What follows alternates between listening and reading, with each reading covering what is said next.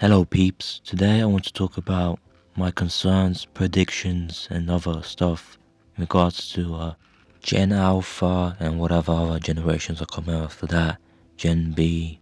And one topic in particular I'd want to pay attention to is their attention spans. I've touched on this topic a little bit previously in my Matrix video, but I want to put more attention on this. As we all know, Gen Z is probably the first one to be, so to say, raised by the internet, but Gen Alpha is going to experience that term to the extreme. Now we're seeing the emergence of iPad kids, basically attached to the internet since birth like it's a bottle. And they really are in a matrix at this point, and there are a number of reasons that it's quite concerning that I'll get into in this video.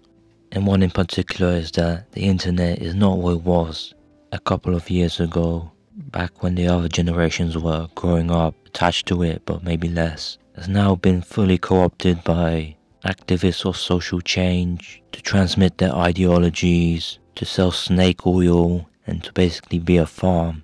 Monetize me please, YouTube. You know for a fact that even if I did have a super Chad voice and didn't sound like a rat right now, no way in hell would they be able to make it through a video like this, no matter what the topic is. And yeah, my engagement is down the toilet pretty much. I guess I should probably start doing a YouTuber voice. Hello peeps, how's it going everyone? Today I'm going to talk about Super Brainrot and my favorite skibbity toilets. Oh look, they already left in the first 5 seconds. Guess it's a bit late for that now. And the case here is, since they're basically being raised by AI algorithms, it seems that they don't even need to think anymore. A lot of videos are going viral, basically saying that a lot of kids, they can't even read. They're jumping into toilets and doing whatever kind of weird stuff that they see on the internet.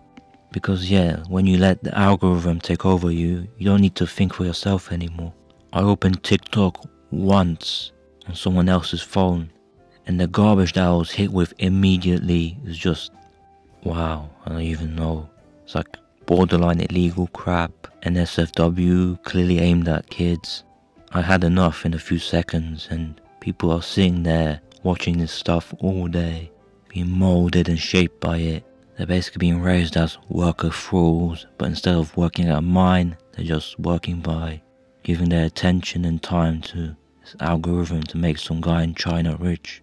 And if you raise someone at birth to do something, they'll never want to break out from it. Delivering their TLDR in the spirit of this video. Is Gen Alpha cooked?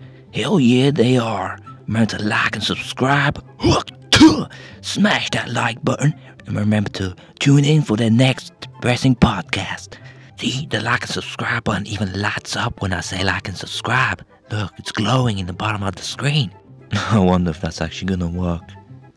But yeah, through no fault of their own, they're being raised in a bubble. But that bubble can't sustain itself, it's gonna pop eventually. And we end up with a generation of absolute nothingness.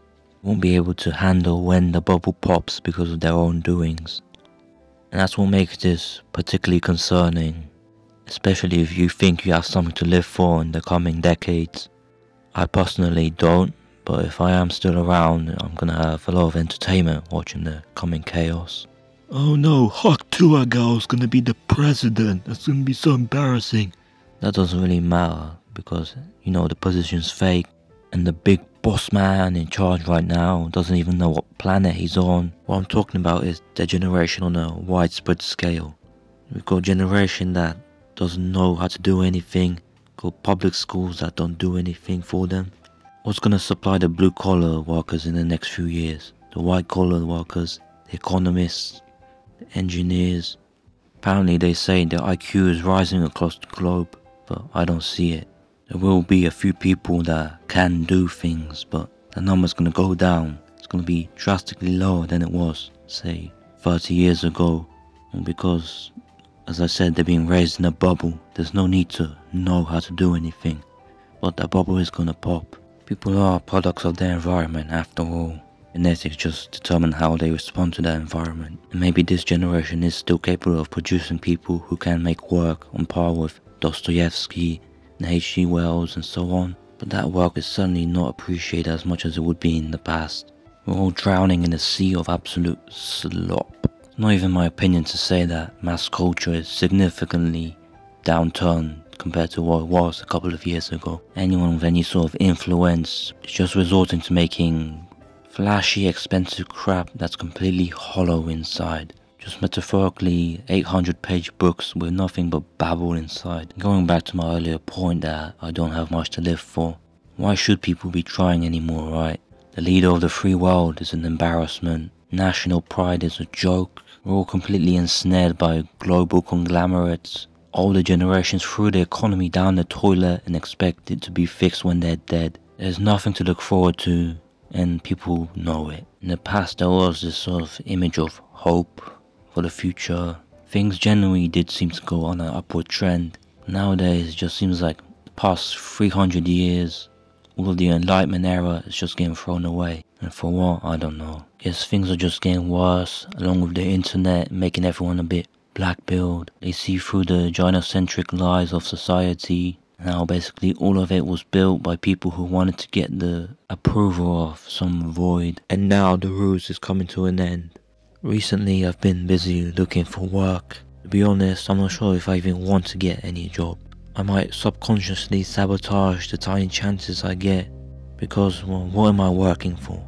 It's not like I'll ever be able to earn big money, get a foot on the property ladder, or as if I'll have a family to support with my money, or even as much as a childless relationship. I'll just be working to make ends meet in a crappy rented apartment, barely paying for utilities.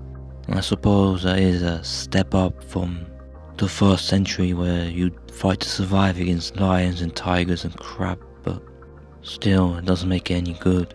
And in regards to that, on the main topic of this video, people have always been brain-rotted, right? Like, I don't know how much mythology was actually believed as religion back in the day, but surely there was a lot of stupid shit. The planet being a flat disc on the back of a tortoise or whatever, blood sacrifices to stop the PSL gods, pantheon of sexy lords, trying to destroy the earth or something. But no matter how stupid shit would be in the past, its influence was curbed by the non-existence of the internet. And now the internet is force multiplying brain rot and stupidity. And we get crap like 10-hour Roblox femboy goon sessions. Like what? Nothing from the past 10,000 years of history could be as stupid as that. Stop calling yourself a dog. Stop simping. Stop with your 10-hour Discord goon sessions. Your name is Barry25 from Oklahoma. You're not from Equestria. And on the topic of the future, I'll read a bit of The Time Machine by H.G. Wells. I think it would be fitting to describe how our world is going. Quote, I cannot convey the sense of abominable desolation that hung over this world. The red eastern sky, the northward blackness, the salt Dead Sea, the stony beach crawling with these slow stirring monsters, the uniform poisonous looking green of the lichenous plants, the thin air that hurt one's lungs, all contributed to an appalling effect. I moved on 100 years, and it was still the same red sun, a little larger, a little duller, the same dying sea, the same chill air, and the same crowd of earthly crustacea, creeping in and out among the green weeds and red rocks, and in the westward sky I saw a curved pale line like a vast new moon.